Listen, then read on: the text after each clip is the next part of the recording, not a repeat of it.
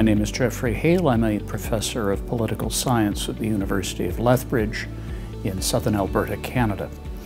I've been asked to answer the question, why do borders matter in the study of your field? And I'm coordinating both the Alberta Regional Study and the Market Flows or Market Movements and Human Movements segment of the research.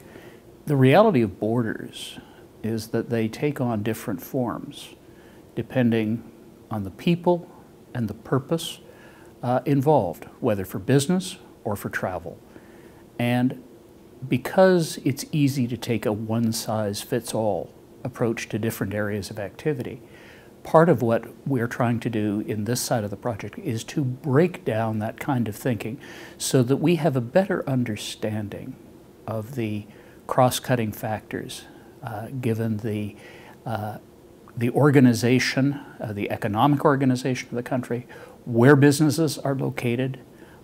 where the regional concentrations of economic activity are, who they do business with inside countries and outside borders,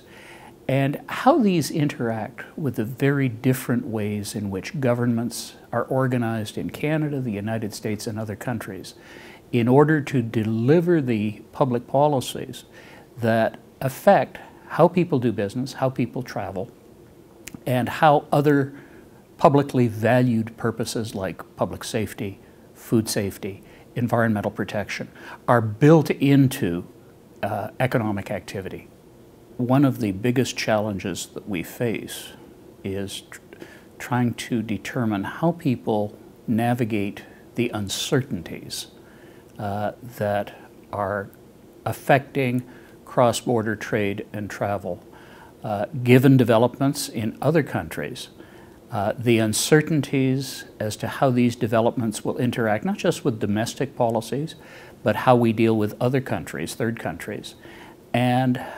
how to build in contingencies, how to build in alternatives so that people can respond faster than the speed of government.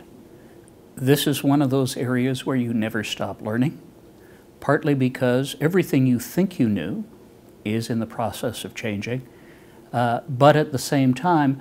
different groups interact with one another in ways that you haven't anticipated. And so you have to figure out how different parts of different systems interact with one another, because very few of us have the luxury of living on islands of our own making. We have to deal with other people who, in their own interests, have to work out how they function in the world. And so there's a process of mutual accommodation for all except perhaps the biggest of us that most people and most businesses have to go through.